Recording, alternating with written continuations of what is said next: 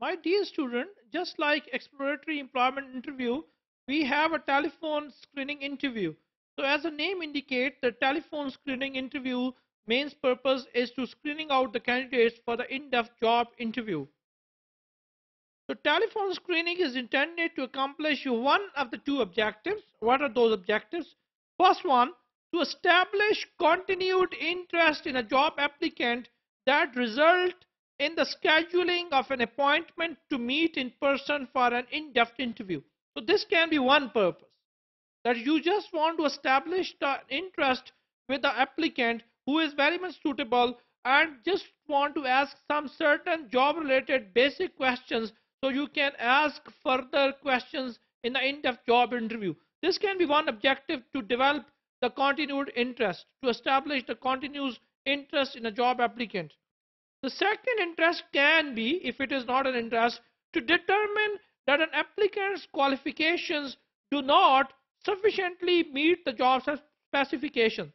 Sometimes you have seen the job applicant and you have seen that these major job specifications are not much relevant to your job position, and you just want to determine of the applicant's suitability on the phone. And if it is not suitable, then obviously you can refuse the applicant in a very initial stage.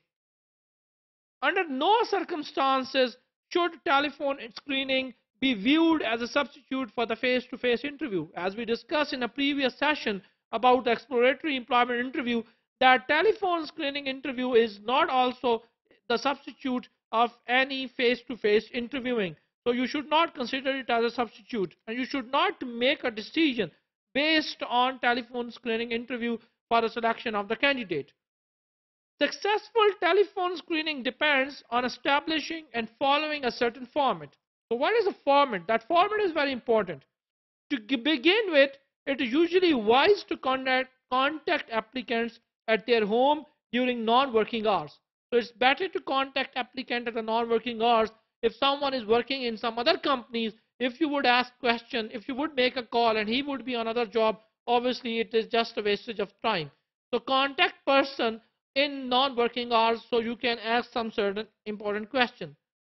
Then identify yourself and explain the purpose of your call. Tell them that who you are, from where you are calling, what is your purpose, why you are calling to him, and also confirm the individual interest in the specific job. Sometimes you are calling to the individual and the individual is not interested at all in the job, and you are just wasting your time, and you are wasting the time of the company, and you are wasting the time of the applicant as well. So don't prolong the call if the person is not interested in the job. Suggest that the applicant allot anywhere from 15 to 45 minutes for the screening call. And again, we have to focus on 15 to 20 minutes is considered sufficient for non-exempt level applicants, mean non-professional level applicants, and 30 to 45 minutes for a professional applicants like managers and doctors and engineers.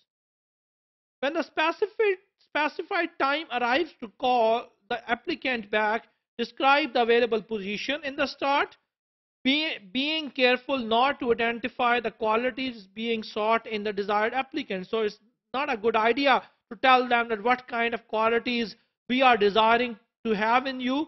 So we will ask certain question in the in-depth interview. So don't discuss such kind of things in the telephone screening interview.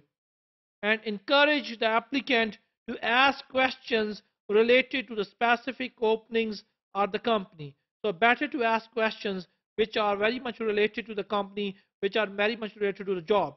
And if he is able to answer such kind of questions, then it is a good idea to prolong the interview, and then it is a good idea to screen out the candidates for the further in-depth job interview. And if it is not related, and if it is not a suitable candidate, it is better to refuse during the call. So you should not put the candidate on a wait, or you should not put the candidate's name in the final list of the candidates for the further in-depth face-to-face interview.